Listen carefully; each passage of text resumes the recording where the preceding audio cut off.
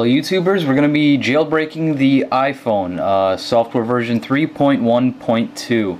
We're going to be using blackra1n, and I know there are plenty of tutorials online, but it's always a lot easier to go through a video because it just is.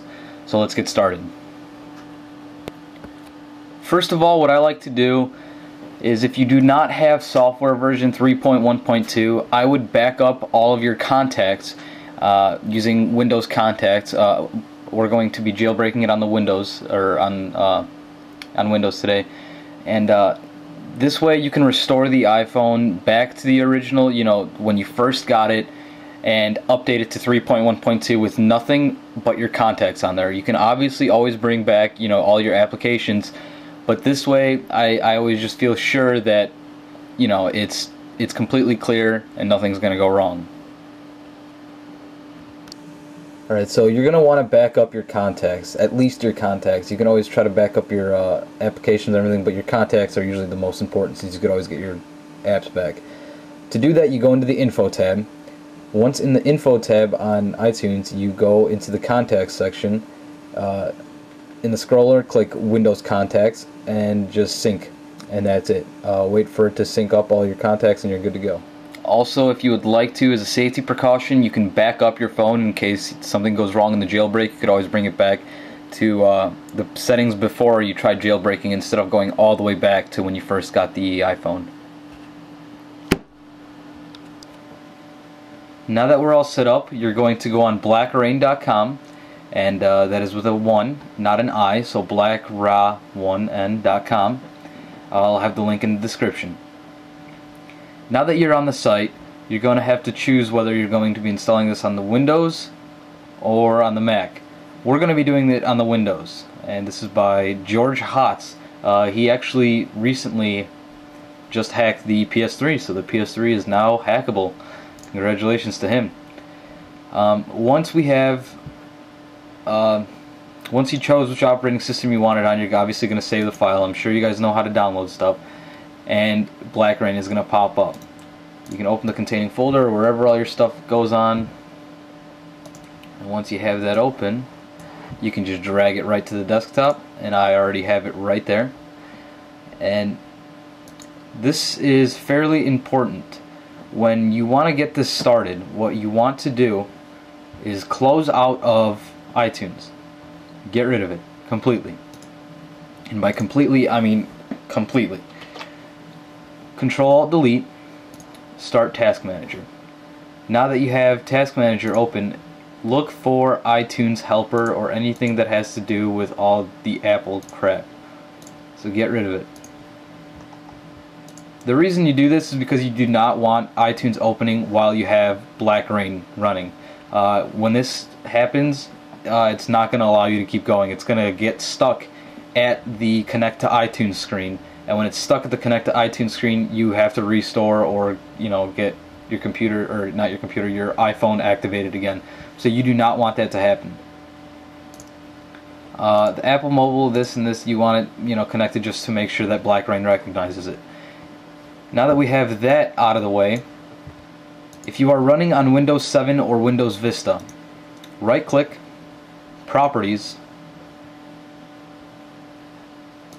and do not do anything with the compatibility mode. Some people tell you to change it to, you know, whatever compatibility you need. You do not need to do that. Just make sure that it's going to run as administrator. And do this in Properties just in case. I'm not sure how the how blackra1n works, but you just don't want to run into any issues. So just leave it under running as administrator always. There you go. Just like that. Then you're going to click on blackra1n. Obviously. Not recognized, whatever, don't worry, run.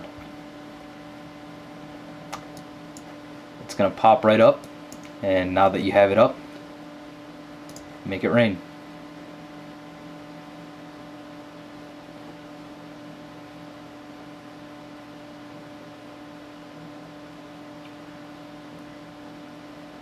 Now what should happen is it should go into recovery, and very quickly it should run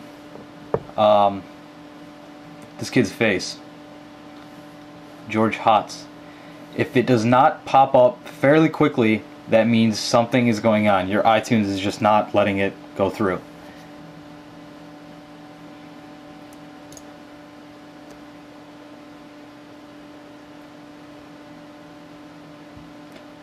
Now, you're just supposed to wait for the reboot. So when this pops up, everything's going good so far, let it reboot. And also, I'm sorry for the fan noise coming out of my computer. I didn't want to have to redub, you know, I don't know, I have to talk over the video again, so I'm just recording with a camera.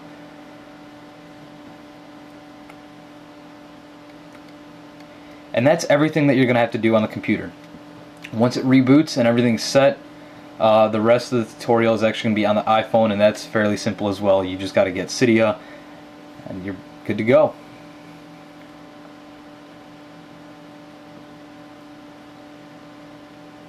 Actually, that's not all that you have to do on the computer. One important step is you want to open up Firefox, go on YouTube, and when you're on YouTube, search for AE Para AE, and when you're on there, you can click right on the username, and there'll be a button right here that says subscribe. Very important step in the process. Just click subscribe. Okay.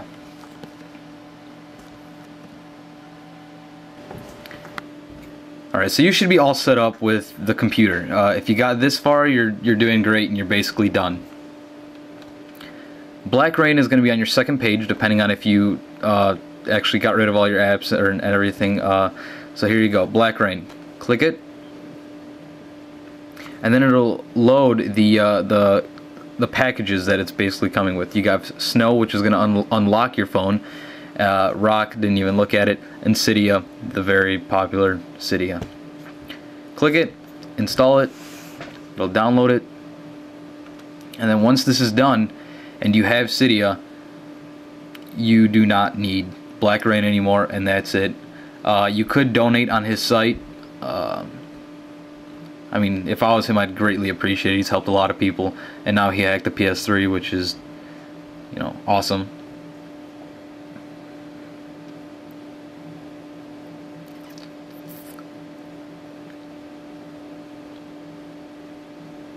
Okay, so there you go.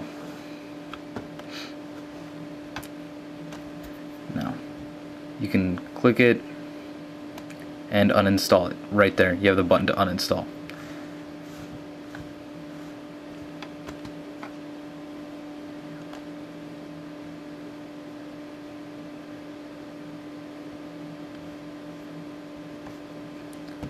And now you have Cydia, and if you've never used Cydia before, if this is your first jailbreak, this is what you use to customize your iPhone. You know, different backgrounds with Winterboard that you can use behind your apps, not just as a wallpaper. Different icons, different this, different that. This is how you get everything that you need to actually have a customized iPhone.